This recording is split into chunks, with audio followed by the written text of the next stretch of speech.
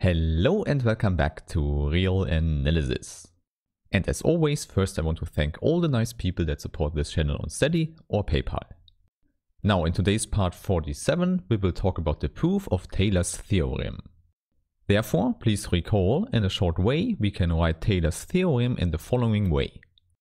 If the function f is n plus 1 times differentiable, we can write it as the sum of the Taylor polynomial plus a remainder term.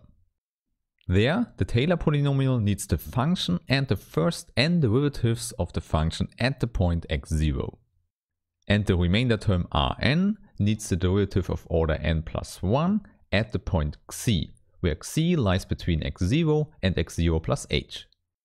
Okay, so this is Taylor's theorem in a nutshell, and now we want to prove it. In fact, the proof will need some ideas, but in the end it will not be hard to understand. The first thing we will need here is an auxiliary function we can call capital F. It will be related to the Taylor polynomial, therefore I put the variable n into the index.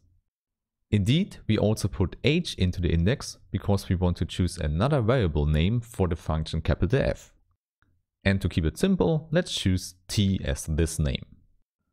Okay, now here you see it starts exactly like the Taylor polynomial, but now instead of x0 as the expansion point, we choose t.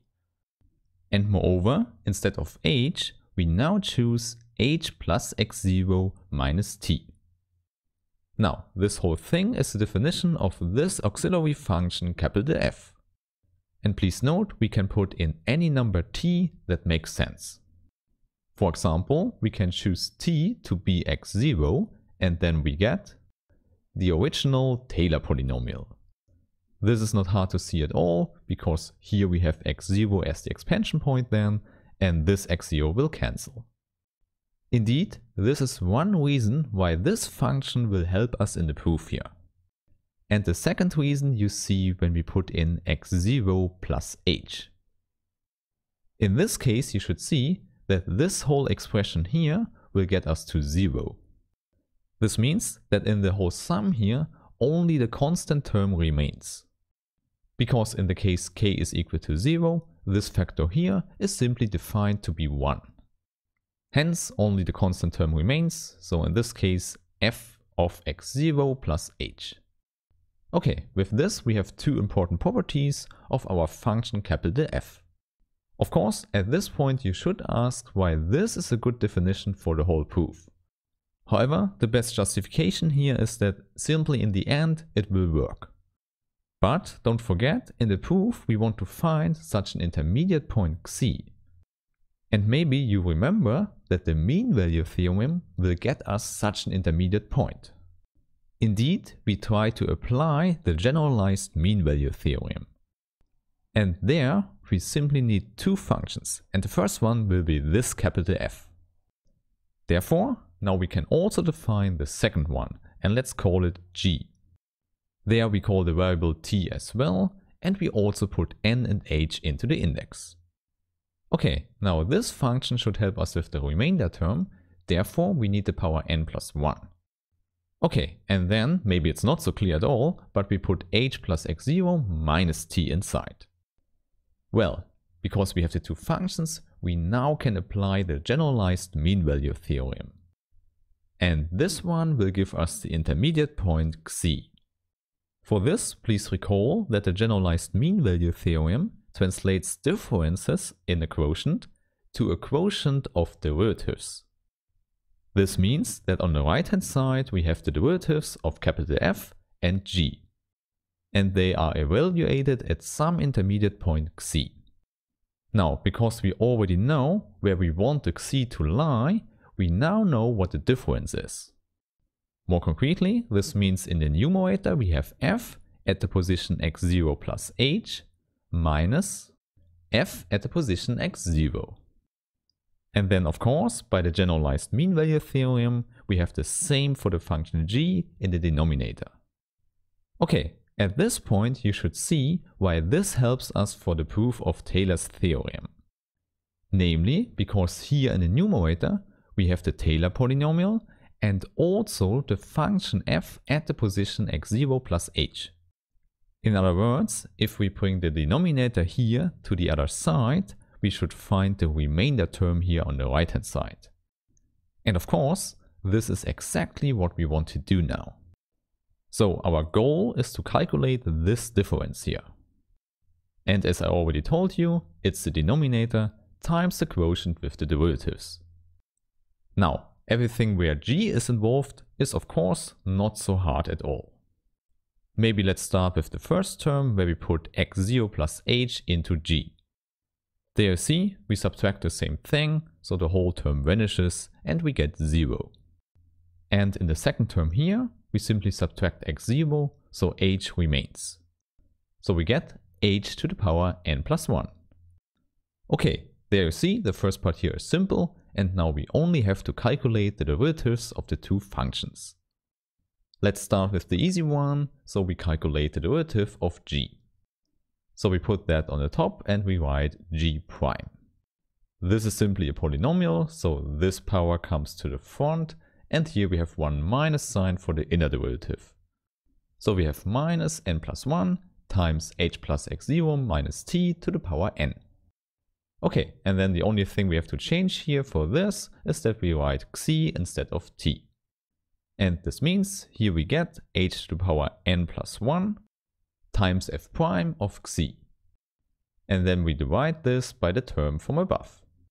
Please note here we have to put in xi instead of t, and we have cancelled both minus signs that are involved here.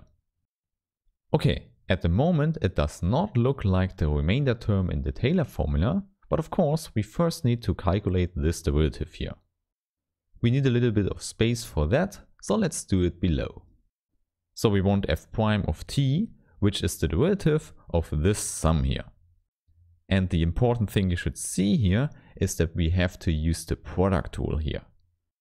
Indeed, this will be the trick that makes everything simpler here. Okay, here in the first step, we take the derivative of the first factor and don't change the second one. This is not so hard. Instead of the kth derivative, we now have the k plus 1th derivative of f here. Then in the next step, the product rule tells us we have plus and the whole thing the other way around. Which means we don't change this factor here, but take the first derivative of this factor. And there we can immediately conclude that for this, the sum should start with 1, because the first term will vanish, because k is equal to 0 is a constant, so the derivative is just 0. Hence, what we get is the kth derivative in the first factor, and in the second factor we have minus k times this one to the power k minus 1. And as before, this minus sign here is the inner derivative. Maybe that's the first thing we can do. Let's pull that out and put it in front of the sum. And then in the next step, we can cancel 1k here in the k factorial. This means now we have k minus 1 factorial in the denominator. And then you should see this fits nicely to the first term here. Because, for example, when we put k is equal to 0 into the first term, this is exactly the same thing when we put k is equal to 1 into the second term. Therefore, they will just cancel out here. And of course, this whole procedure continues for all numbers k until we reach k is equal to n here. Because there is no n plus 1 for the second term here. Therefore, only one term remains. And this means this whole derivative here is very simple. It's the derivative of f with order n plus 1 divided by n factorial times this factor to the power n. Now, the last thing we have to do is to write xi instead of t. And then you see we have our final result here. It looks more complicated than it really is, because we can cancel this factor here. And then you see the last thing we have to do is to put n plus 1 into the factorial here. And then we get exactly the remainder term we wanted from the beginning. So please recall, this is exactly our Rn of h. Okay, and there you see, this is the whole proof. It seems like a trick, but the whole idea was that we can use the generalized mean value theorem. And in order to apply it, we have to use the best functions that do the trick. To find them, maybe we have to do some trial and error and to put some ideas in. And then maybe at the end we would get the functions f and g and they will work. Okay, and then with this we have proven Taylor's theorem. Then in the next video we can continue with real analysis.